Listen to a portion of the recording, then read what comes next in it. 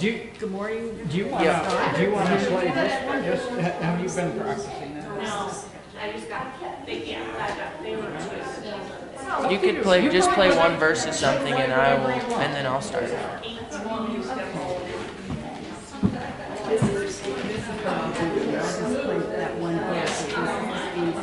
Okay. Yeah. Okay.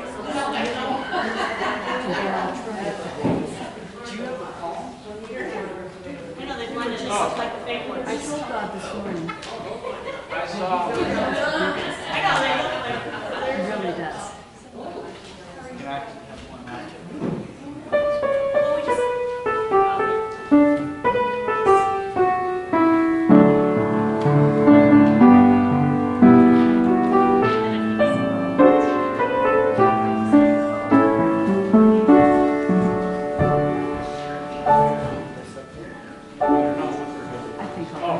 Okay. Good morning. Good morning. Welcome to Christ Reformed Presbyterian Church on this Palm Sunday. Are there any announcements? I have one. We have one. We have a new face here, and I've seen all of these. We have a dear guest at the piano.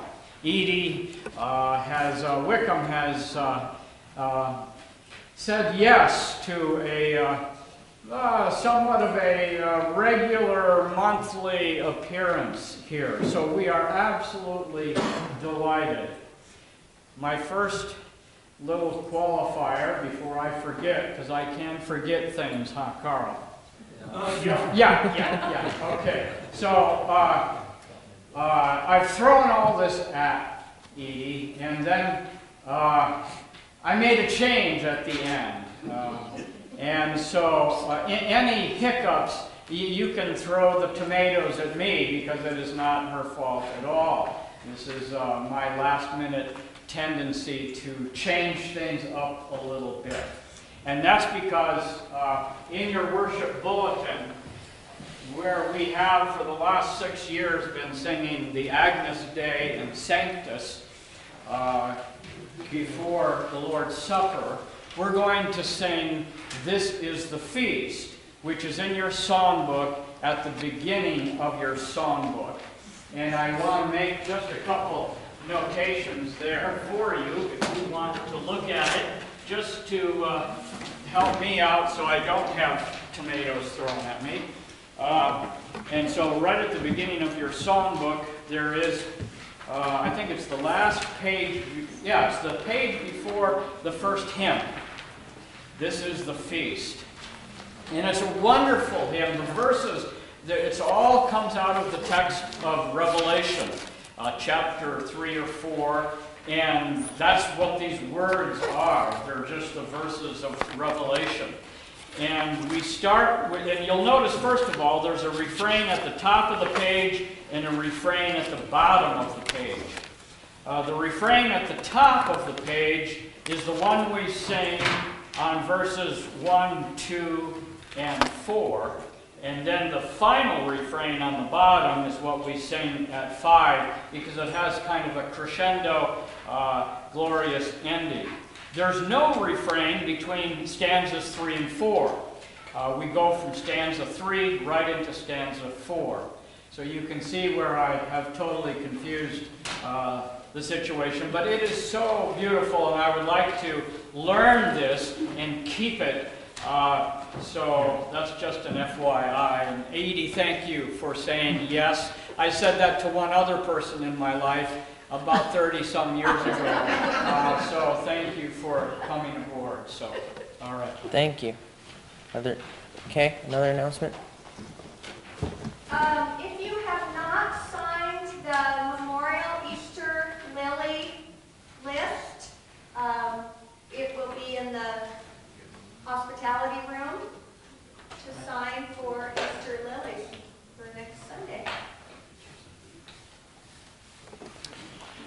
Okay, with that. One more. I forgot about these pretty little green things are palm for Palm Sunday, which is today. It's the last Sunday in Lent. And we want to keep these. And if you see them up in the office, don't throw them away. I'll try to put them in a baggie, because this is what we burn and use for Ash Wednesday. So just leave them on the, you don't need to put them anywhere, just leave them. If you want to take one home, that's fine, we have plenty. But the ones that are left over, I'm going to put in the baggie, put in the office, so you diligent office helpers and servants, please don't throw them away when you see them up there. All right. Okay. Please stand if you are able for our opening hymn, number 5 in your songbook.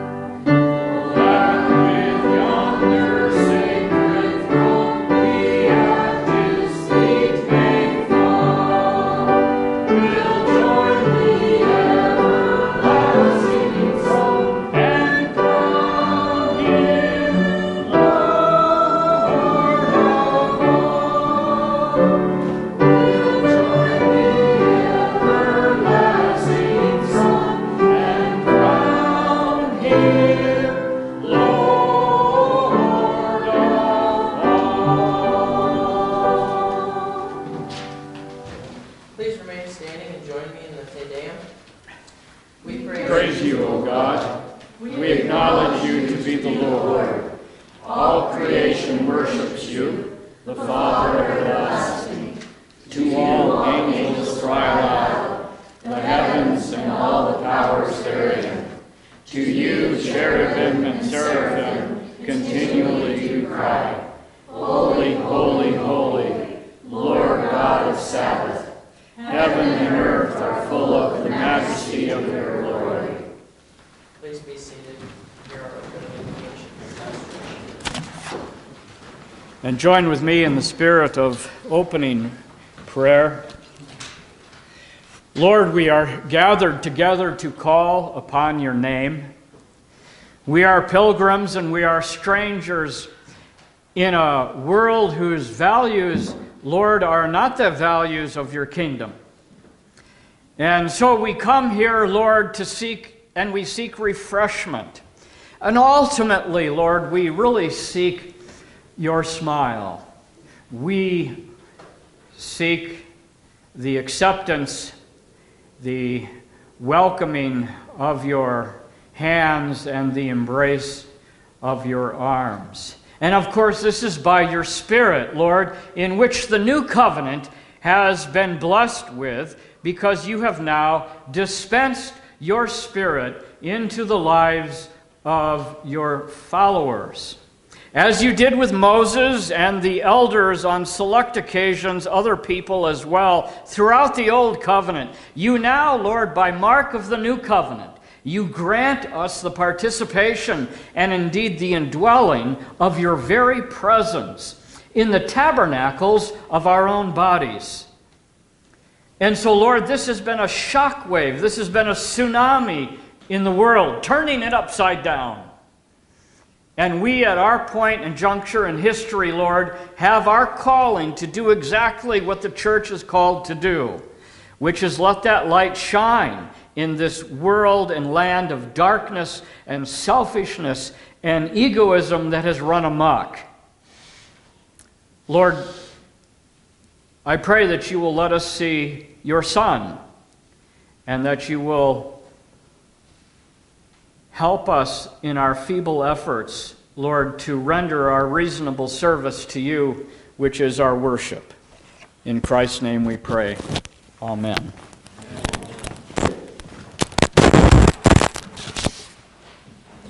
The confession and declaration, our confession of sin. Let us proclaim the mystery of our faith. Christ has died. We have died. Christ has risen. We have risen. Let us therefore confess our sins as we worship our risen Lord. Heavenly Father, your Son's work of redemption is finished. While our flesh with its desires has been crucified with Christ, making us truly justified, we are yet encumbered with the residue of sin. We desire, yet we push back. We hope, yet there is grief and sadness. We possess, yet not fully. It is this waiting, this not yet, that in part causes our hearts to be heavy. In ways that we cannot fully understand, we sin because we are yet sinners. Forgive us, O Lord, and renew us, that we may delight in your will and walk in your ways, to the glory of your holy name. Please take a moment of silence for personal reflection and confession.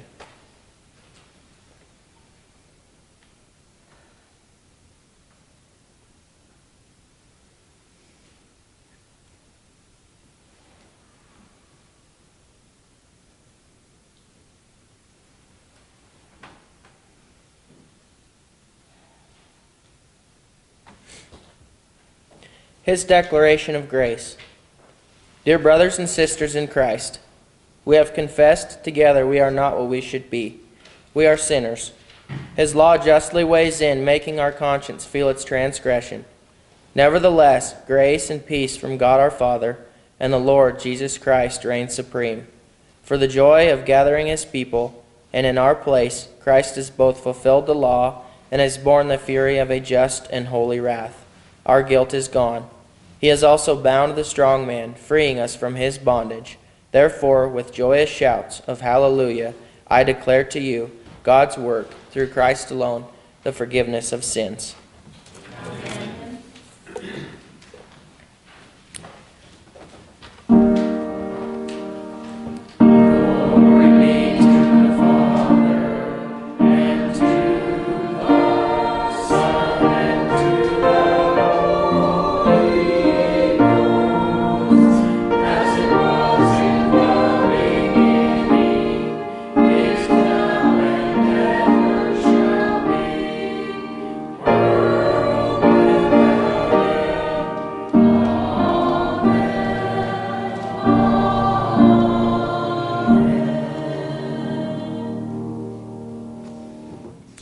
Our call to praise is from Psalm 31.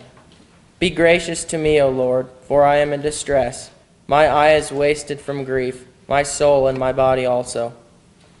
For my life is spent with sorrow, and my years with sighing. My strength fails because of my iniquity, and my bones waste away. Because of all my adversaries, I have become a reproach, especially to my neighbors, and an object of dread to my acquaintances. Those who see me in the street flee from me. I have been forgotten like one who is dead. I have become like a broken vessel. For I hear the whispering of many, terror on every single side, as they scheme together against me, as they plot to take my life. But I trust in you, O Lord. I say, you are my God. My times are in your hand. Rescue me from the hand of my enemies and from my persecutors. May your face shine on your servant. Save me in your steadfast love. Please see the screen for the psalm hymn response.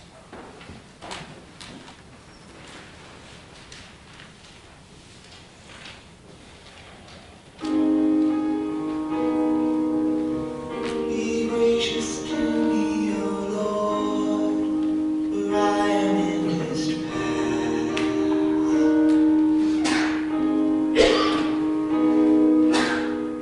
My eye wastes away from grief, my soul and my body also.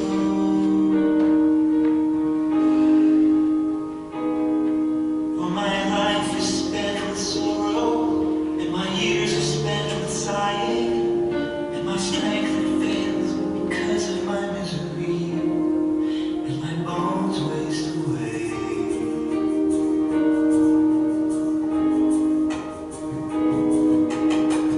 I am the scorn of them all, and a horror to my friends.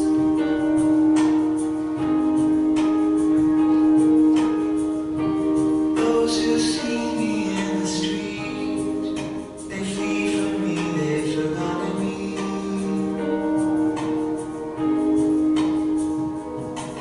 I've become a broken vessel, for I hear the whispering terror as they scheme together, as they plot to take my life.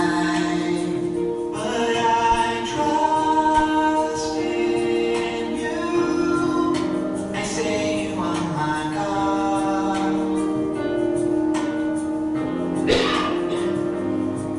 My times are in your hands. Deliver me from my enemies. But I trust in you. I say you are my God.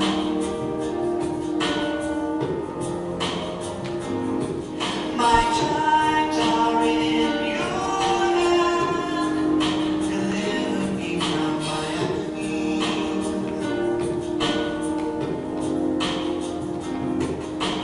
Let your face shine upon your servant. Save me in your steadfast love. For I trust in you. I say you are my God.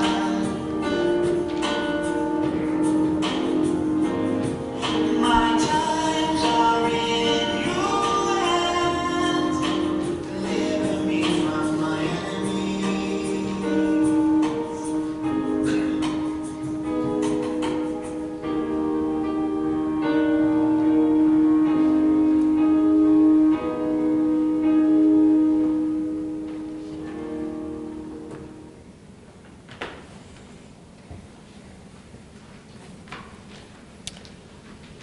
Whoever does not know the Scriptures does not know the power of God, nor his wisdom. Ignoring the Scriptures means ignoring Christ. Whoever wants to hear God speak should read Holy Scripture.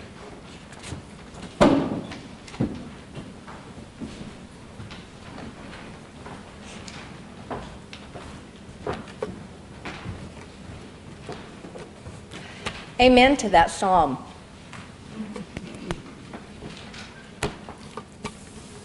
So I'm going to see if I can read these little teeny tiny words. So today's Old Testament scripture is from Isaiah chapter 50, verses 1 through 9. Thus says the Lord, where is your mother's certificate of divorce with which I sent her away? Or which of my creditors is it to whom I have sold you?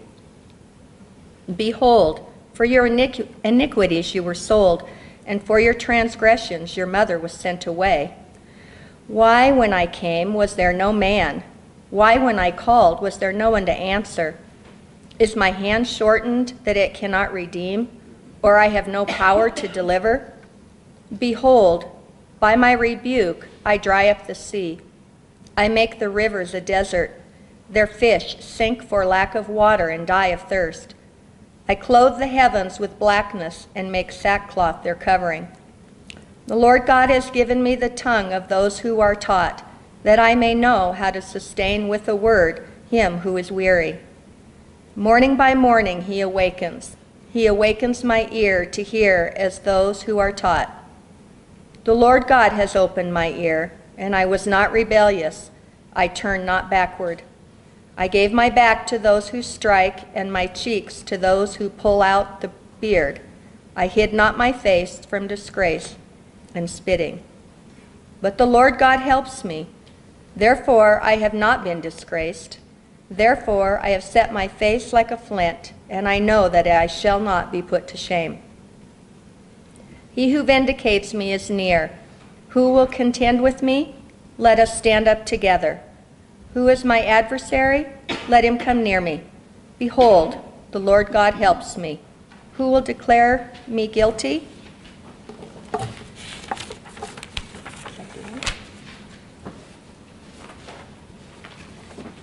The word of the Lord.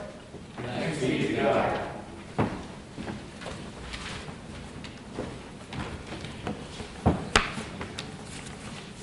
The second reading today is from Philippians chapter 2, 4 through 11. Hear the word of the Lord. Let each of you look not only to his own interests, but also to the interests of others. Have this mind among yourselves, which is yours in Christ Jesus, who, though he was in the form of God, did not count equality with God a thing to be grasped, but emptied himself by taking the form of a servant, being born in the likeness of men. And being found in human form, he humbled himself by becoming obedient to the point of death, even death on a cross. Therefore God has highly exalted him and bestowed on him the name that is above every name, so that at the name of Jesus every knee should bow, in heaven and on earth and under the earth, and every tongue confess that Jesus Christ is Lord, to the glory of God the Father. The word of the Lord. Thanks be to God.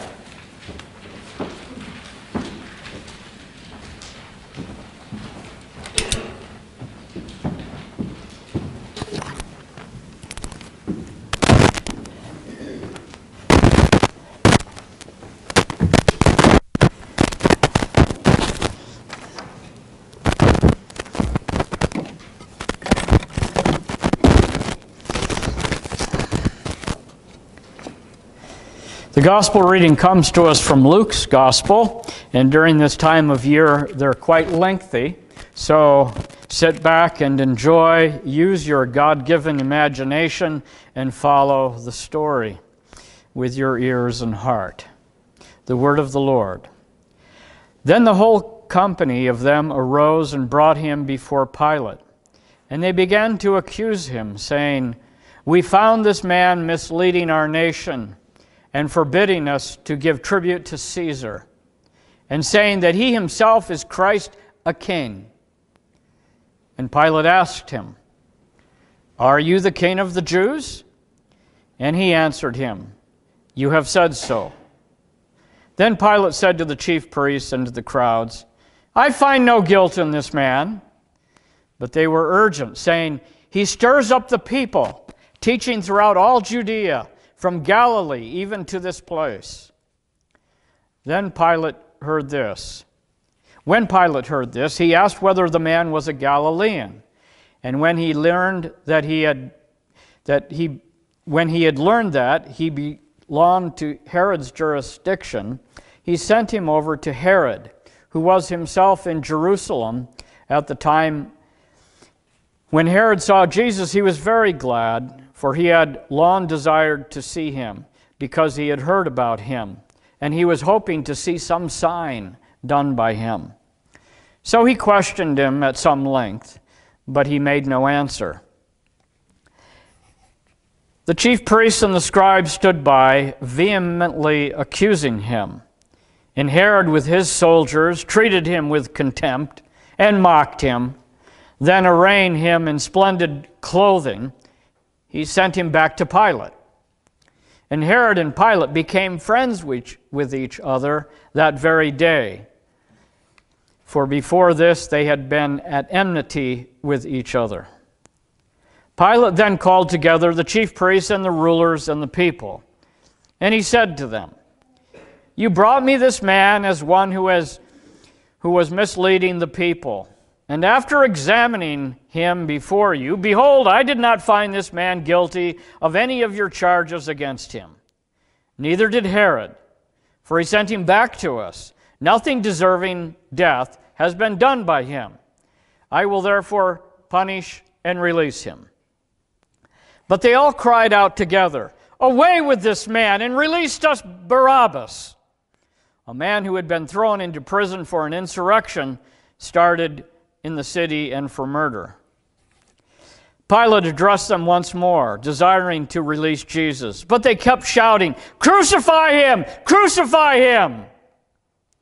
The third time he said to them, "Why? What evil has he done? I found in him no guilt deserving of death. I will therefore punish and release him." But they were urgent, demanding with loud cries that he should be crucified. And their voices prevailed. So Pilate decided that their demand should be granted. He released the man who had been thrown into prison for insurrection and murder, for whom they asked, but he delivered Jesus over to their will.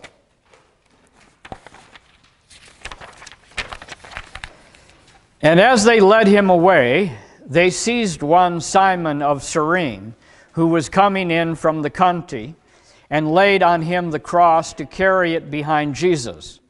And there followed him a great multitude of the people and of women who were mourning and lamenting for him. But turning to them, Jesus said, "Daughters of Jerusalem, do not weep for me, but weep for yourselves and for your children. For behold, the days are coming when they will say, 'Blessed are the barren and the wombs that never bore, and the breasts that never nursed.' Then they will begin to say to the mountains, 'Fall on us,' and to the hills, 'Cover us.' For if they do these things when the wood is green, what will happen when it is dry?" Two others who were criminals were led away to be put to death with him. And when they came to the place that is called the Skull, there they crucified him, and the criminals, one on his right and one on his left. And Jesus said, "Father, forgive them, for they do not know what they do." And they cast lots to divide his garments, and the people stood by watching. But the rulers scoffed at him, saying, "He saved others, let him save himself, if he is the Christ of God, his chosen one." The soldiers also mocked him, coming up and offering him sour wine, and saying, "If you are the King of the Jews, save yourself." Then there were also an inscription over him, "This is the King of the Jews." One of the criminals who were hanged railed at him, saying, "Are you not the Christ? Save yourself and us." But the other rebuked him, saying, "Do you not fear God, since you are under the same sentence of condemnation? And we indeed justly? For we are receiving the due reward of our deeds. But this man has done nothing wrong." And he said, "Jesus, remember me when you come into your kingdom." And he said to him, "Truly, I say to you, today you will be with me in paradise." It was now about the 6th hour, and there was darkness over the whole land until the 9th hour, while the sun's light failed. And the curtain of the temple was torn in two. Then Jesus, calling out with a loud voice, said, "Father, into your hands I commit my spirit." And having said this, he breathed his last. And when the centurion saw what had taken place, he praised God, saying, "Certainly this man was innocent." And all the crowds that had assembled for this spectacle, when they saw what had taken place, returned home beating their breasts. And all his acquaintances and the women who had followed him from Galilee stood at a distance, watching these things. The word of the Lord.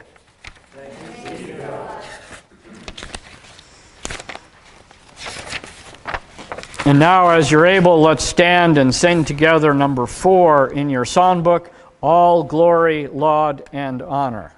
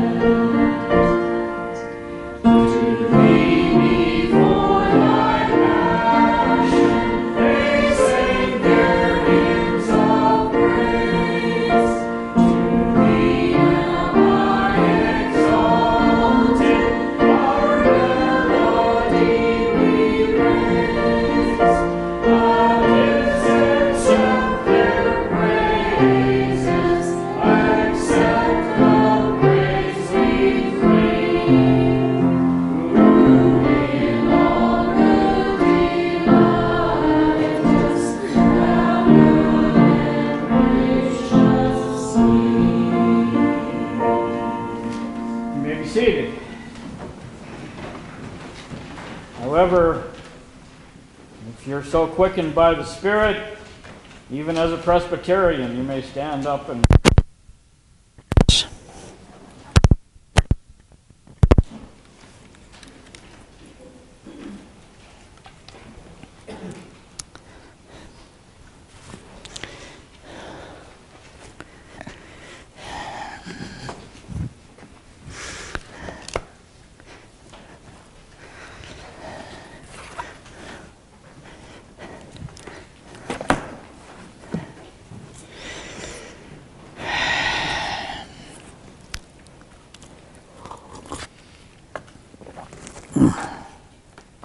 Lord, I pray that you will be in our speaking and in our hearing and in our heart's meditation.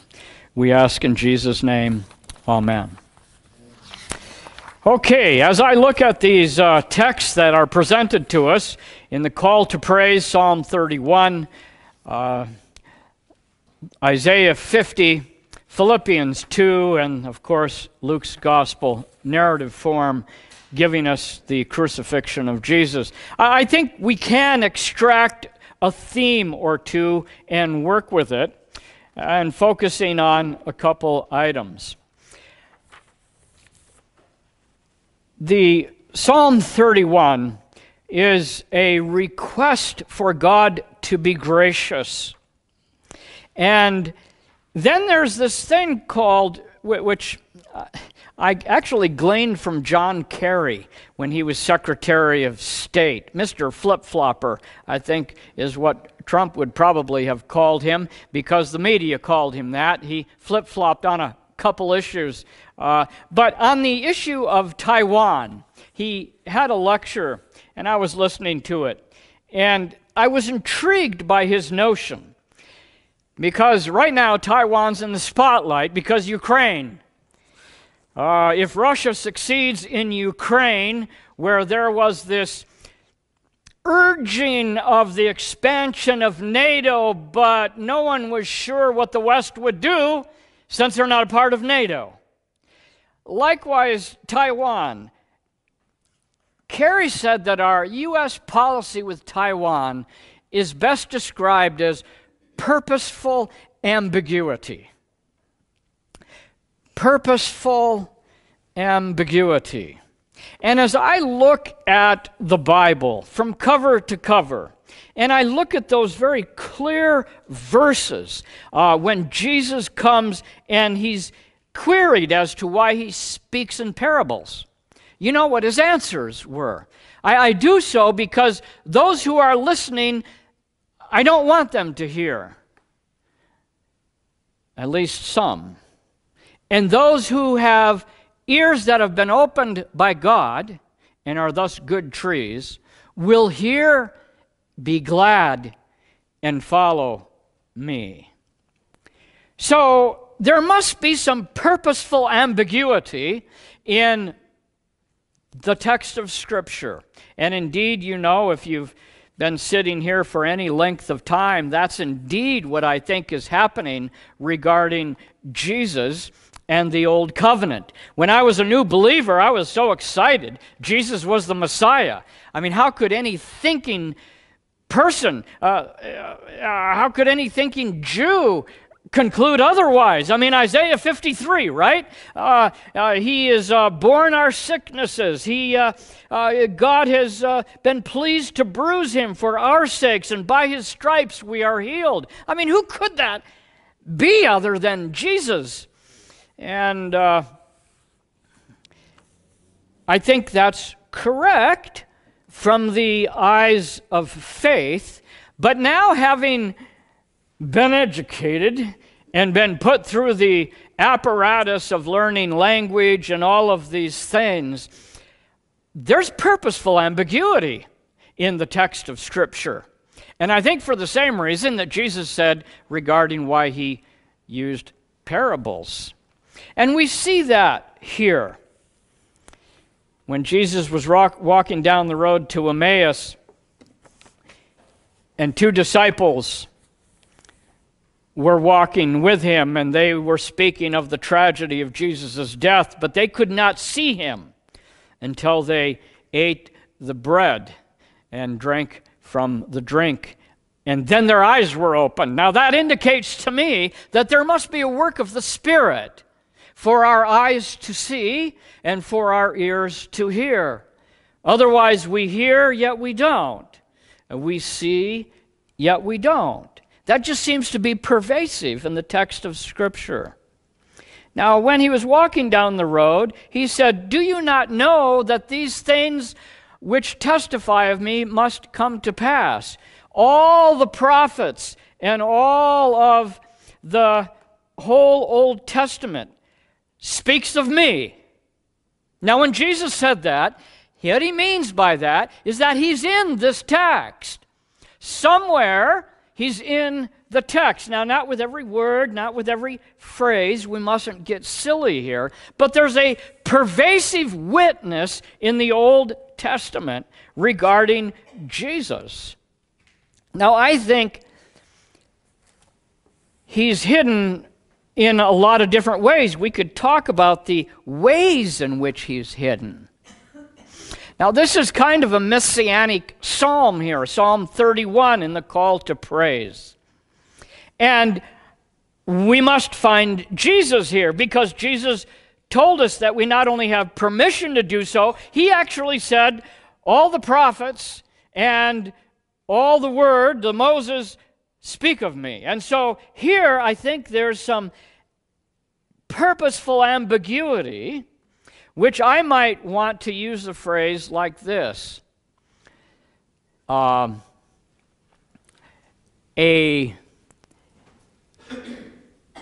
deficient foreshadowing. A deficient foreshadowing. I think Christ is in here, but it's deficient not from God's vantage point. This is exactly what is intended to be in the text. But it's deficient in that I think these are the words that Jesus is praying and that come from his life. Be gracious to me. I'm in distress in verse 9 there. My eye is wasted from grief, my soul and body also. For my life is spent with sorrow, and my years with sighing. My strength fails because of my iniquity, my bones waste away. See, now that's the deficient foreshadowing. Jesus did not have personal iniquity. Jesus did not have his bones waste away because of his sin. So that's why this is a deficient foreshadowing. This psalm is messianic. It points to Christ, but it's deficient. Because in the historical situation, another person who lived before Christ, before Jesus, and this is his experience. And he's a man of faith, but he's under great duress. But he's under duress because of his sin. So the deficient foreshadowing, if this actually is a messianic psalm, and if it's foreshadowing the coming of the Messiah, it's deficient on this level. It's not for Jesus' personal sin in which he is stricken with grief and his bones are spent. It's your sin, it's my sin that Christ is experiencing this distress. His eyes are wasting from grief, and his soul and his body also suffer from this deep grief. There's the deficiency in the foreshadowing of Christ being in this psalm. Now, he goes on. Here's this kind of purposeful ambiguity now taking up with verse 11. Because of my adversaries, I have become a reproach, especially to my neighbors, an object of dread to my acquaintances. Those who see me in the street flee from me. Now, in the psalm here, let me just turn to it so I don't say something that's not accurate here. This is Psalm 31. Yes, it's much larger than the verses that we have here. And in there, he exclaims that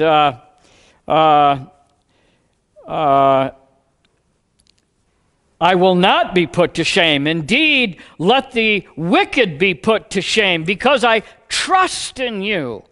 Verse 19 of Psalm 31, which you don't have. Oh, how abundant is your goodness, which you have stored up for those who fear you, and worked for those who take refuge in you.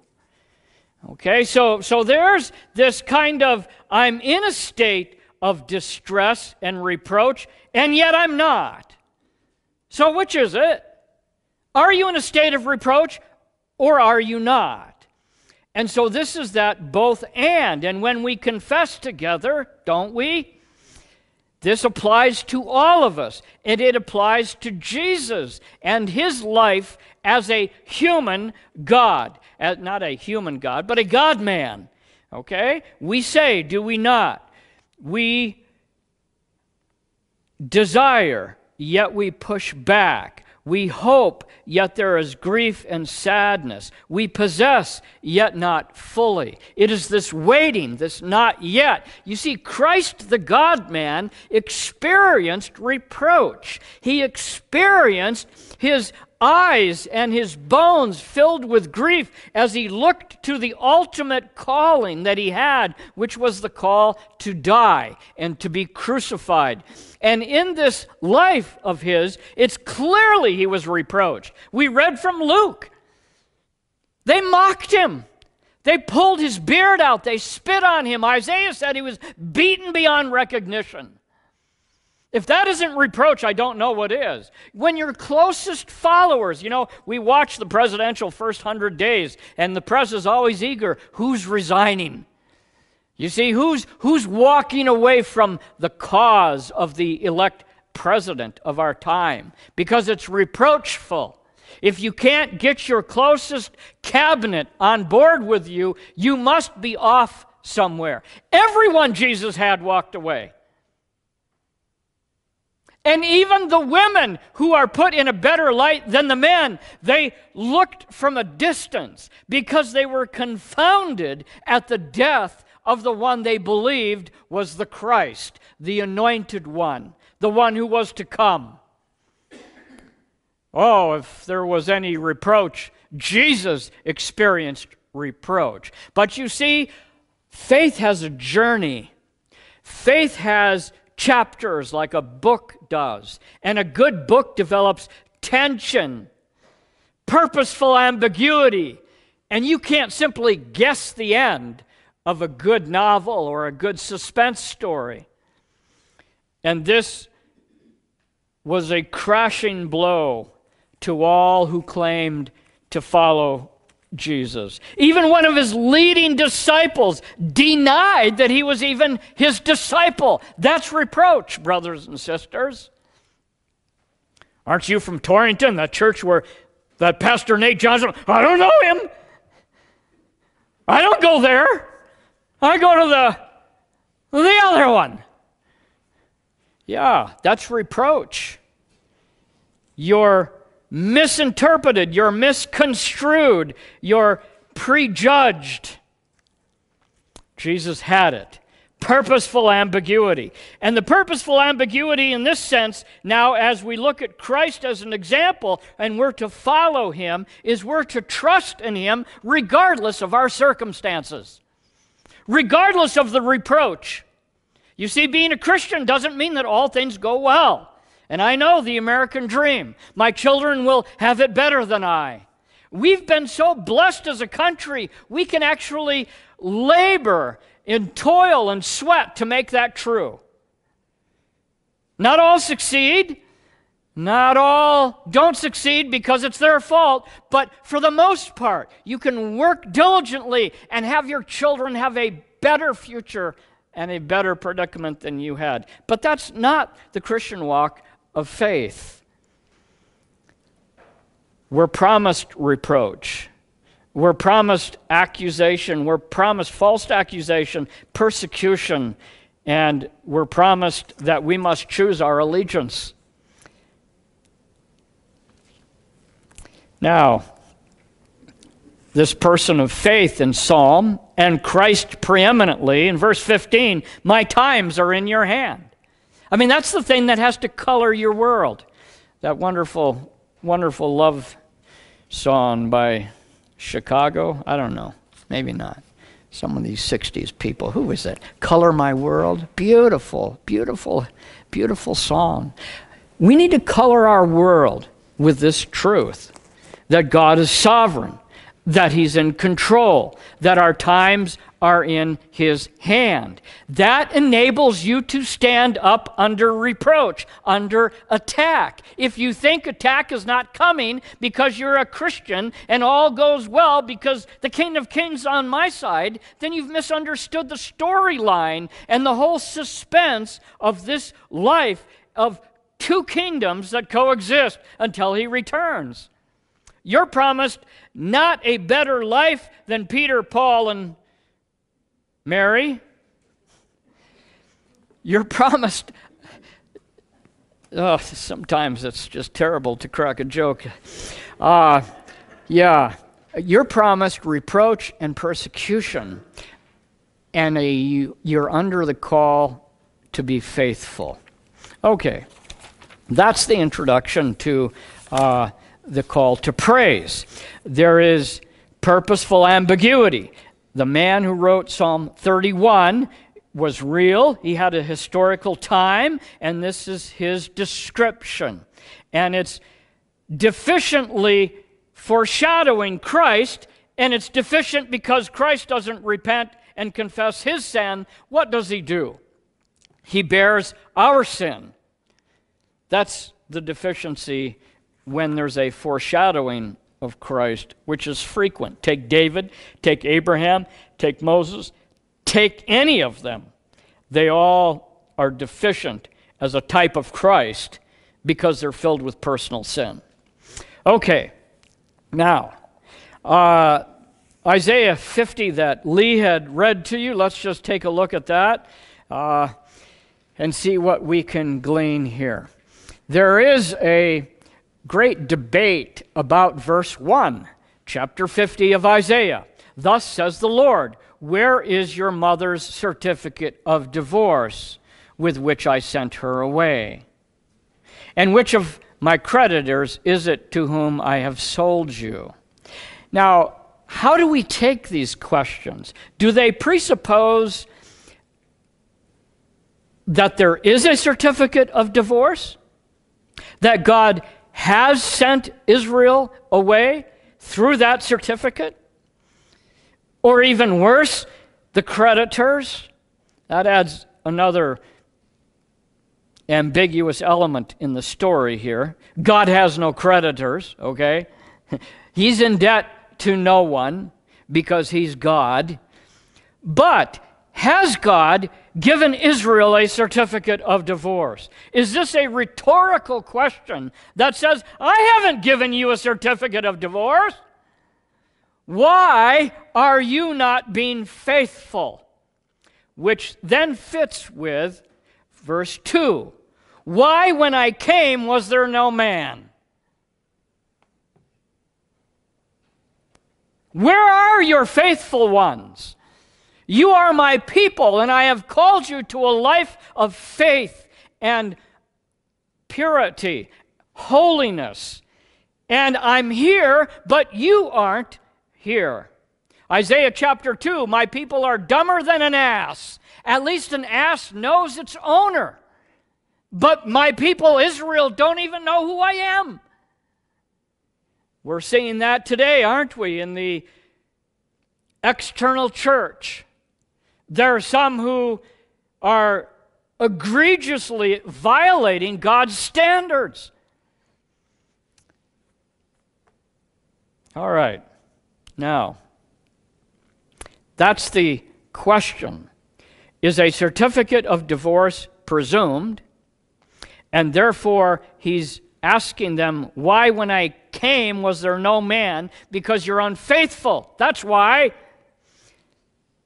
But I haven't given you a certificate of divorce, and for certainly I haven't sold you to my creditors, because I, the Lord God, the living one, don't have any creditors by which it would necessitate for me to sell you. In Deuteronomy, you can look it up, there's actually a procedure by which you can sell your family into servitude to pay off a debt. So that's kind of what's being played on here. But God has no debt. Now, the other take is that God has given them a certificate of divorce. Where is your mother's certificate of divorce? You see, these people are complaining. And on the certificate of divorce that was in Israel, the man is the only one who could file for a formal divorce, had to give a reason for the divorce certificate. She burnt my toast. Yeah, there was a debate within Israel as to what constituted divorce. There were the conservatives, narrow permission, and then there was the liberal, anything goes. You didn't even have to come up with a reason, like in our day and age. What is it called? No-fault divorce. I'm just out of here. That was the liberal wing. The conservative wing, you had to have a reason. But the reasons were varied. And on a continuum, you could leave your wife because you found somebody that looked a little better than she. It was terrible.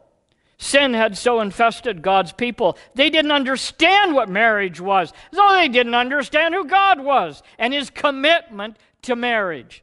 But you can violate, you can so disgrace God, you can so walk in sin and rebellion that a certificate of divorce comes. And so based on that reading, that a certificate of divorce was given, then the question in verse 2 comes in a different manner. Why, when I came, was there no man? That's a rhetorical question. You ran off and you committed adultery with me. And yes, I gave you a writ of divorce. And it's on there. If you get it out, you will see it. And now I've come. Where are your lovers? You are crying to me. You are complaining because of the overpowering of an evil nation upon you. And I've come to see your saviors, whom you committed adultery with. Where are they? Implied, not to be found, because there's no God who can comfort and protect. There's only one, and that's the God of Israel, the true and living God. So there's the debate there. You can study it, look at commentaries, decide for yourself. Now, isn't a divorce final? Doesn't a divorce indicate that the covenant has been so violated that it's broken? Yes, Protestants affirm that. Catholics don't. They come up with reasons why the divorce really wasn't a marriage at all, even after a handful of children. If you have money like the Kennedys, you can get an annulment. 40 years and many children, but it never was a marriage. Protestants, we're bold. Bye-bye. See you later. I'm off to see someone else. It's called in sociology serial monogamy. Now, but even with the Protestant view that you can have a biblical divorce when certain things happen, the view is this: you don't have to divorce. And so in verse 2b, it says, "Is my hand shortened that I cannot redeem you? Or have I no power to deliver?" And then look what he says right after that. 2c, "Behold, by my rebuke I dried up the sea. I make the rivers a desert. Their fish stink for lack of water and die of thirst." That's the deliverance that God gave Israel at the beginning from Egypt when they were in bondage as slaves.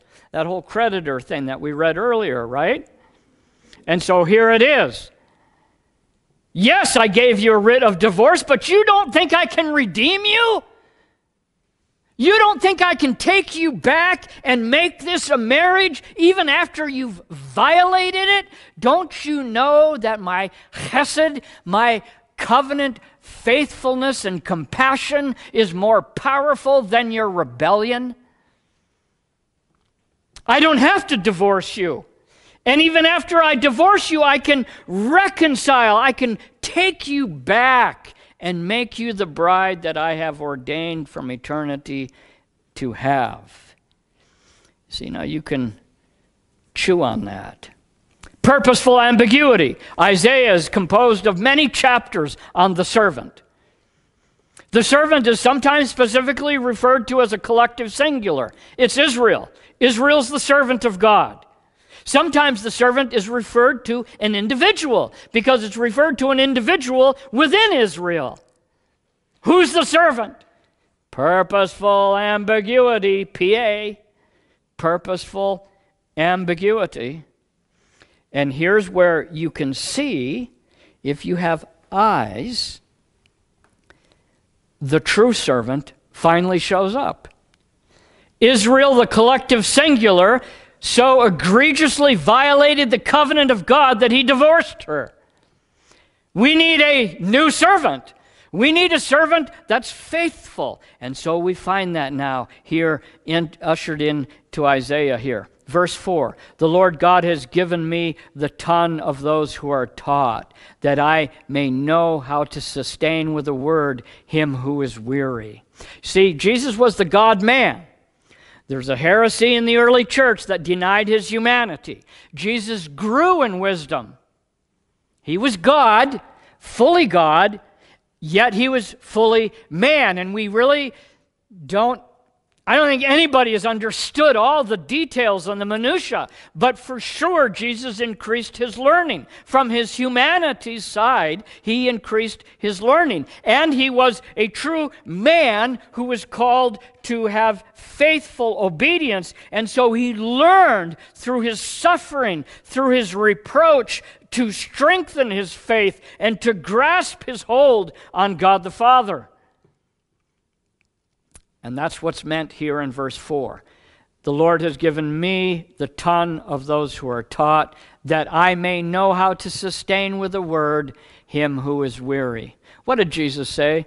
Come to me, all of you who are weary and heavy laden, in the King James Version, and I will give you rest.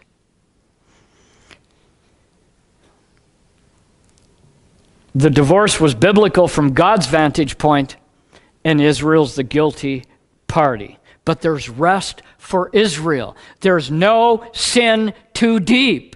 There's no darkness too dark that God doesn't redeem, that he doesn't deliver. It's all under the blood of Christ. Nothing you have done. Not Ted Bundy, not Jeffrey Dahmer, and I keep on using those two because those who think they're kind of okay say, well, if there is a hell, it's Hitler, Bundy, and Dahmer.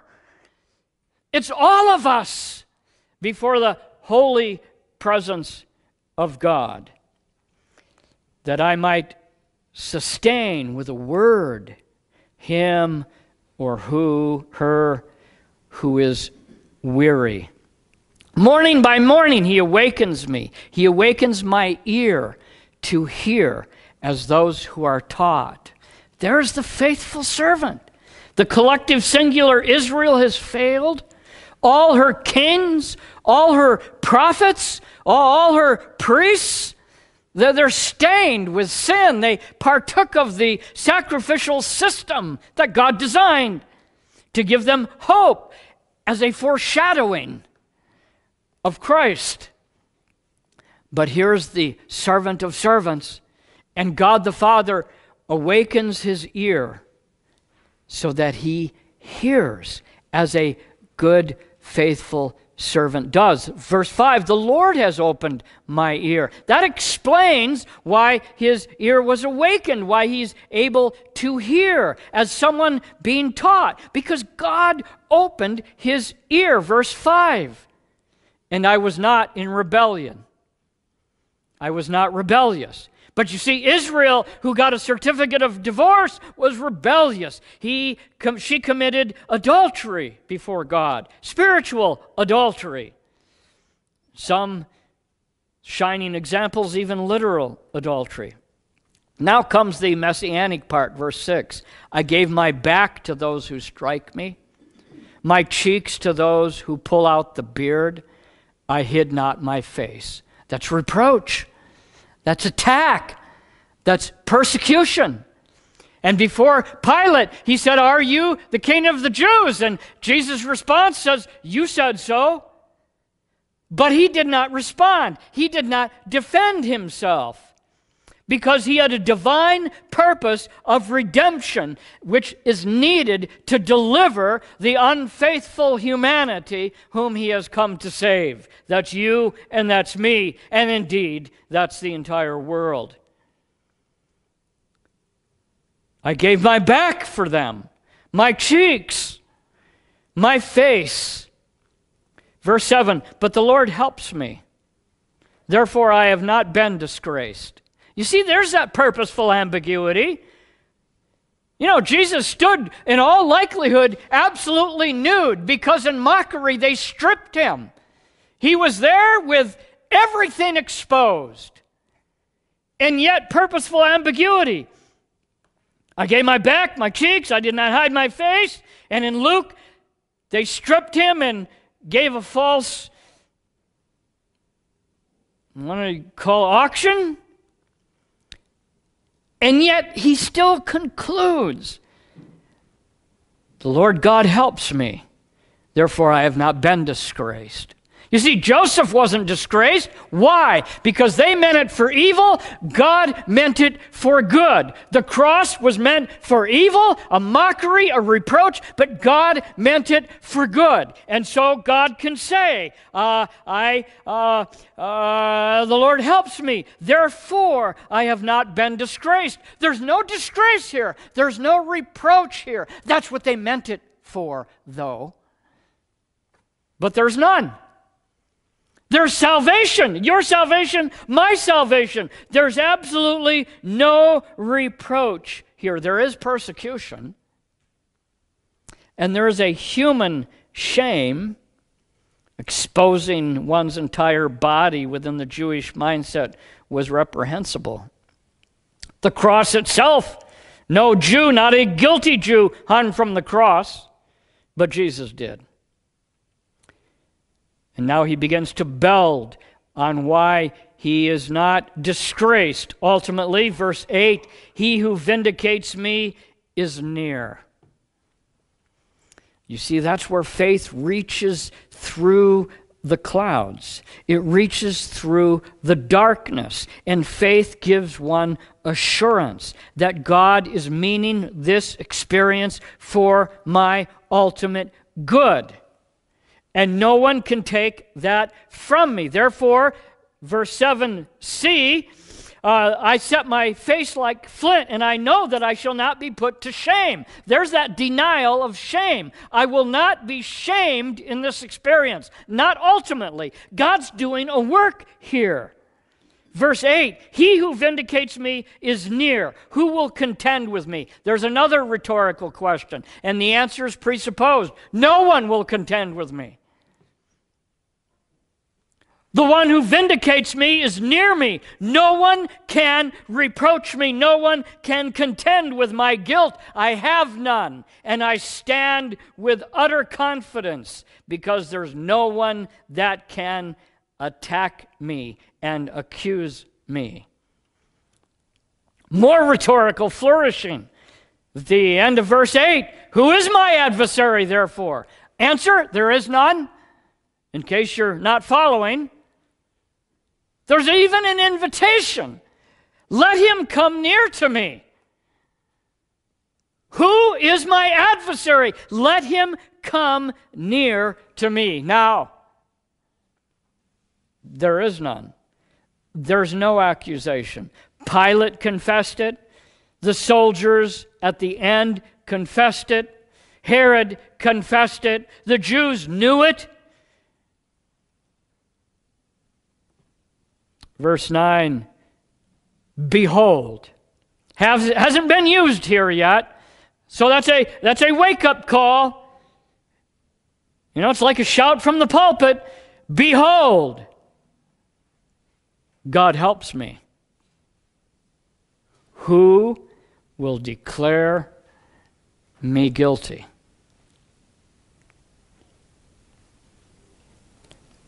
Paul says, as we've been learning in Wednesday's study, know you not that those of you who have been baptized into Christ Jesus have been baptized into his death? You've died already. You've suffered death already. But in the righteous one, in the true servant, who death could not hold. And so next week we're going to be talking about what happened as he bore the indictment and the guilty verdict of you and me, himself having none, but he bore it. But because we're now in Christ, we can say with him, holding on to his leg like a little toddler does his mother and father, who's here to accuse me of taking that chocolate chip cookie?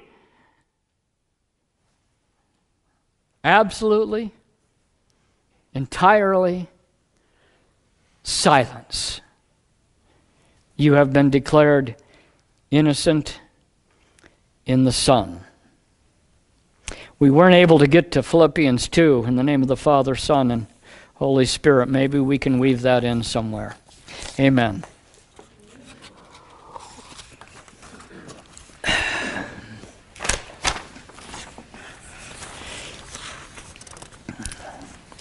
Now stand as you're able and let's confess the Nicene Creed together. This is the historic Christian faith put into words of beauty because they are words of truth. The Nicene Creed, found in the front of your songbook. I believe in one God, the Father Almighty, maker of heaven and earth, and all things visible and invisible. And we believe in one Lord Jesus Christ, The only begotten Son of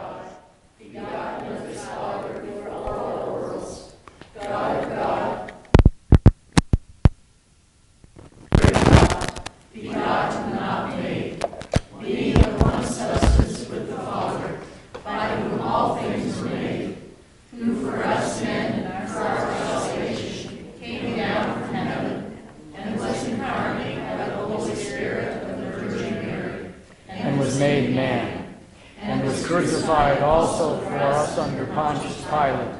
He suffered and was buried, and the third day he rose again according to the Scriptures, and ascended into heaven, and he sits at the right hand of the Father. And he will come again with glory to judge both the living and the dead, whose kingdom will have no end. And we believe in the Holy Spirit, the Lord and giver of life, who proceeds from the Father and the Son, and who with the Father and the Son together is worshipped and glorified, who spoke by the prophets. And I believe in one holy Christian and apostolic church.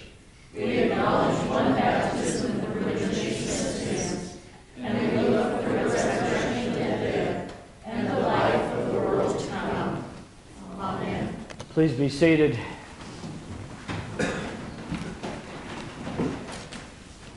And now we'll open up for a time of prayer. If you are so inclined to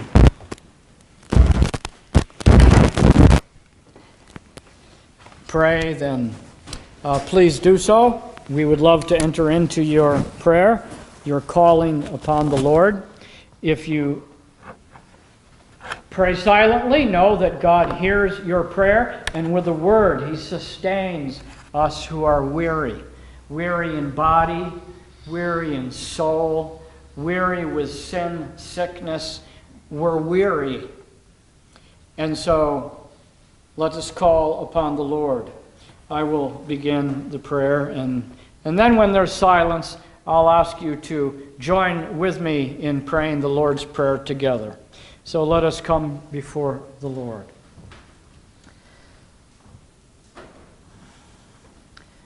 Heavenly Father, you are our help in times of trouble. You are our praise in times of blessing. And you are always the God who is to be worshipped in all situations. And Lord, these things are possible because you have given us your Spirit. We can connect with you. We can receive help from you because in faith we are following your call on our lives. One of which is to call upon you. And that's what we do here, Lord. We call upon you. Please drench this worship service and our prayers in your mercy, and give us ears to hear and eyes to see. And now hear the prayers of your people. Please be with Bonnie and Lynn and their family as Bonnie survives another time in the hospital. Lord God, I pray that you will be preparing many people in this county for the Goshen County National Day of Prayer coming up on May 5th. I pray that you will stir your people to stand publicly and to pray for so many things that mark our world with the touch of evil and sin. And I thank you that you have provided us a country where we are yet able to stand publicly and pray, to give glory to the one and only Father, Son, and Holy Spirit. And I just pray that you will open eyes and ears and minds, and especially hearts, to gather together, to stand together as Christians, and to honor you. Lord, I lift up all the covenant children in this body and in your church at large and in general.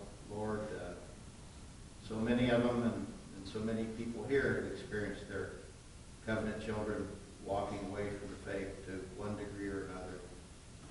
Lord, and I pray that you move in their lives them and brings them back to you, back to attendance at the church and with the church body. And just lift them all up to you, Lord. And each and every one know who those are in our experience and in our relations. Lord, I pray for this community. There are so many people in need. And I'm not referring necessarily to food, clothing, and shelter.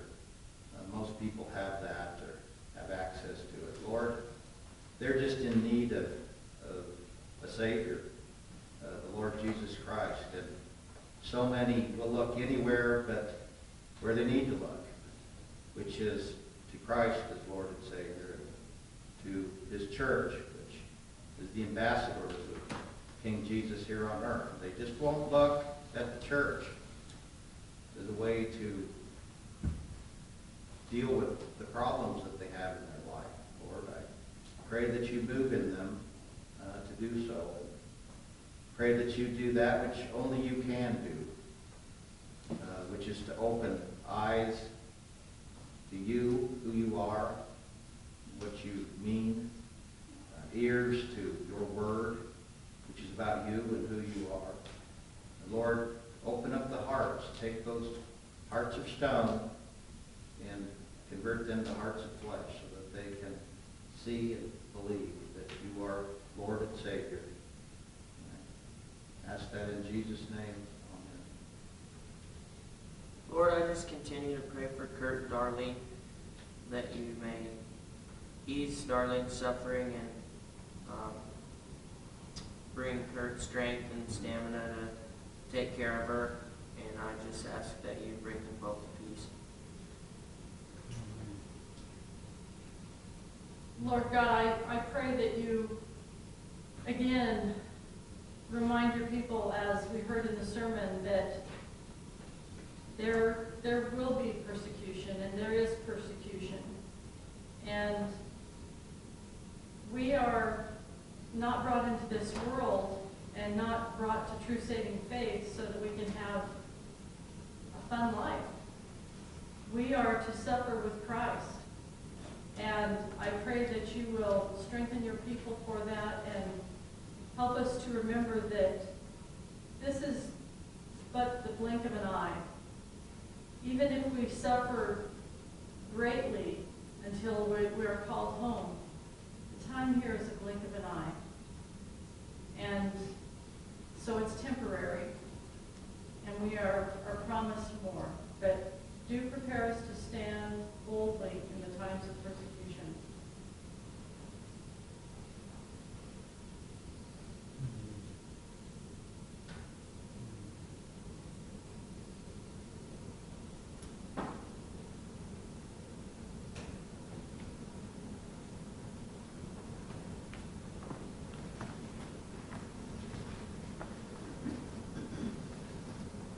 And now, if you would, please join with me as we pray the Lord's Prayer, together printed in your bulletin. Our Father in heaven, hallowed be your name. Your kingdom come, your will be done, on earth as it is in heaven. Give us this day our daily bread, and forgive us our sins, as we forgive those who sin against us. And lead us not into temptation, but deliver us from evil. For yours is the kingdom, and the power, and the glory forever and ever. Amen.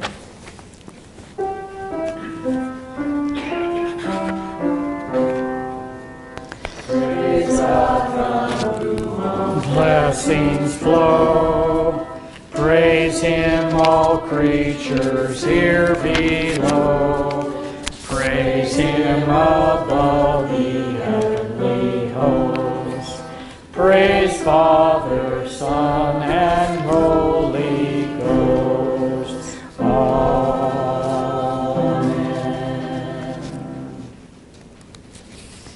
The Lord be with you. and also with you. Let us lift up our hearts.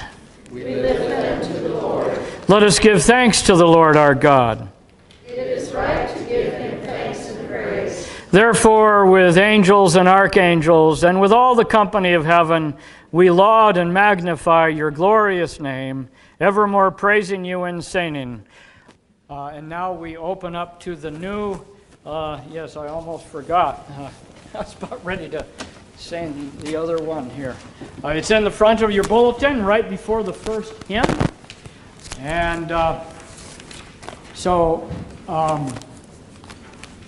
we have the normal refrain on top, the last refrain for the last verse on the bottom, and we skip a refrain between verses 3 and 4. We just sing those stanzas together without a refrain. I believe is the, yes, okay. So, we will learn this, but I want us to learn it not because it's just a cute song, it's a very worshipful song, but because it is Scripture and it's Christ as the foreshadowing reality, which we are going to have a foretaste of here shortly. And so this is such a segue, a scriptural segue into the foreshadowing that Christ has given us in the bread and in the fruit of the vine. So, as it's said in Someone by Someone, take it away. Yes.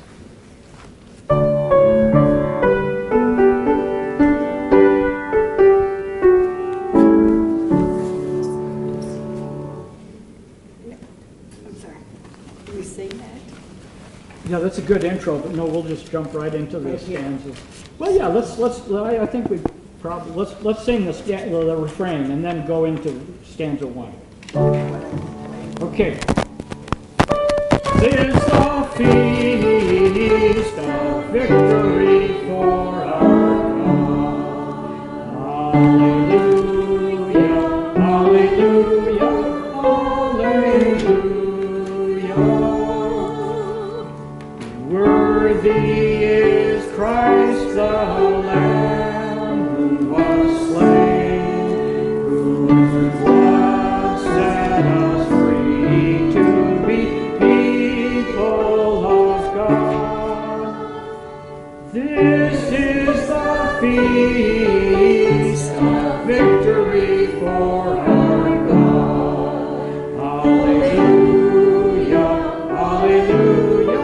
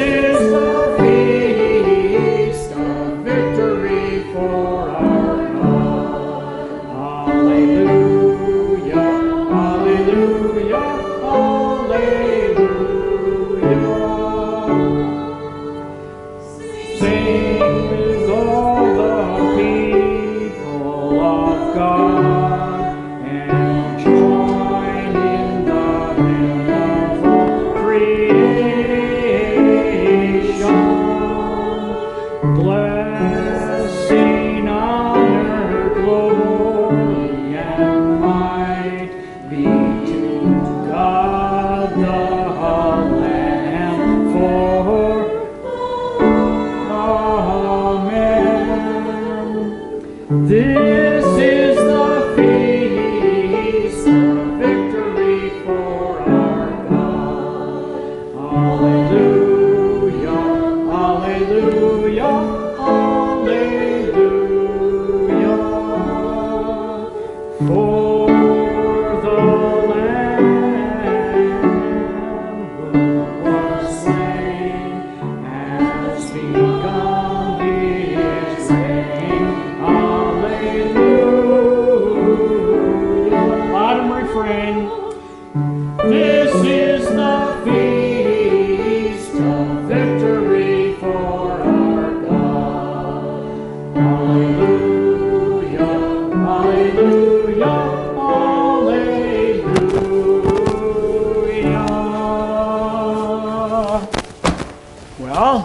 made it. I stumbled through many things, but eventually we will do well with it.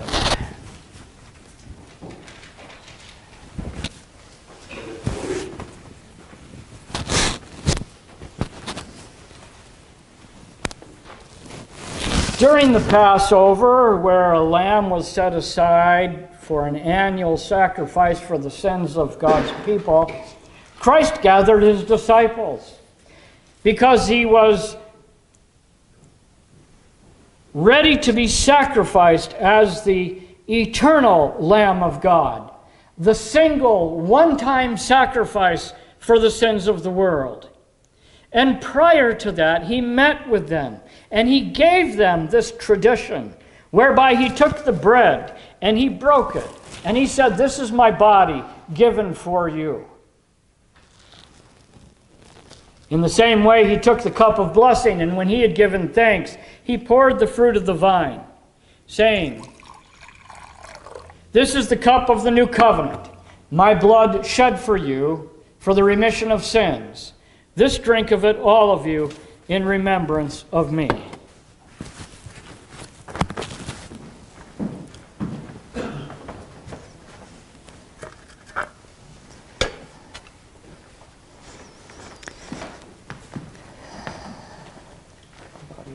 Given for you. The blood of Christ given for you. You can just dip it. Yeah, there you go.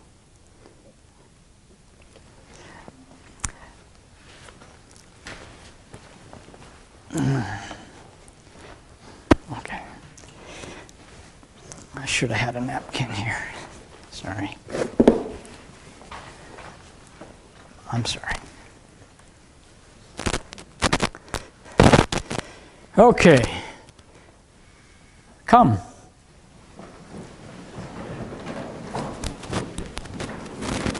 The body of Christ given for you. The blood of Christ shed for you. The body of Christ given for you. The blood of Christ shed for you. The body of Christ given for you. The blood of Christ shed for you. The body of Christ given for you. The blood of Christ shed for you. The body of Christ given for you. The blood of Christ shed for you. Amen. The blood of Christ shed for you. The body of Christ given for you. The blood of Christ shed for you. Amen. The blood of Christ shed for you. The blood of Christ shed for you. Given for you. The body of Christ given The blood of Christ shed for you. The blood of Christ shed for you. The blood of Christ shed for you. The blood of Christ shed for you. The body of Christ given for you. The blood of Christ shed for you. The blood of Christ shed for you. The blood of Christ shed for you. Amen. The blood of Christ you shed for you. Amen. The blood of Christ Luke shed for you. The blood of Christ Pat shed for you. The blood of Christ Nancy shed for you. The blood of Christ Kenny shed for you. The body of Christ given for you. The body and blood of Christ lamb given for you.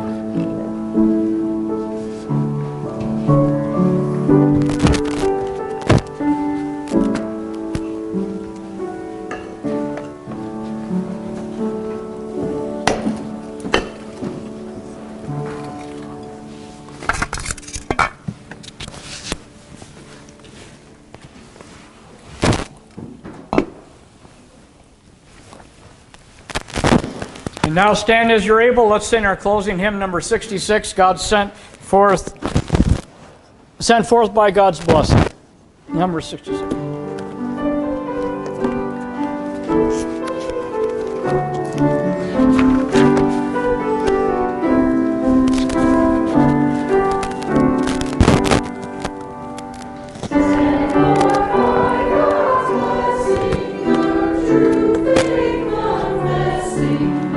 People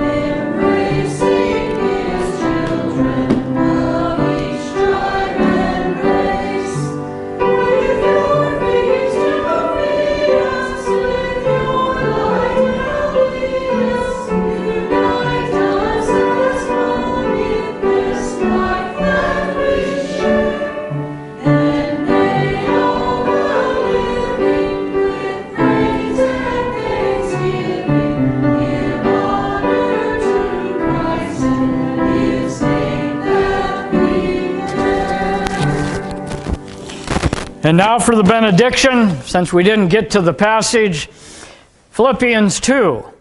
So if there is any encouragement in Christ, any comfort that flows from love, any participation in the Spirit, any affection and sympathy, complete my joy by being of the same mind, having the same love, being in full accord and of one mind.